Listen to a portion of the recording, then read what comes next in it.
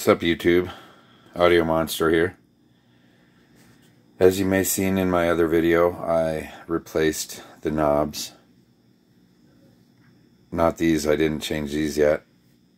But I replaced the knobs with these knobs and those with 900 Nexus knobs.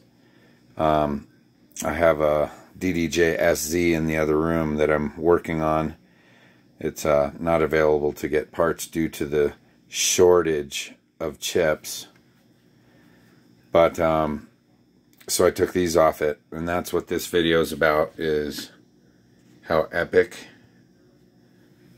is that to have a DDJ-1000 with the correct knobs. I mean, I really do think they should have came this way. So I'm gonna make this video very short and sweet. These do not need drilled out. They're 90. You see that it's a 90 orientation. It's 90 degrees out. Slides right on. I think they're 30 bucks a piece on eBay or something, but that's just crazy. So, alright guys, Audio Monster out.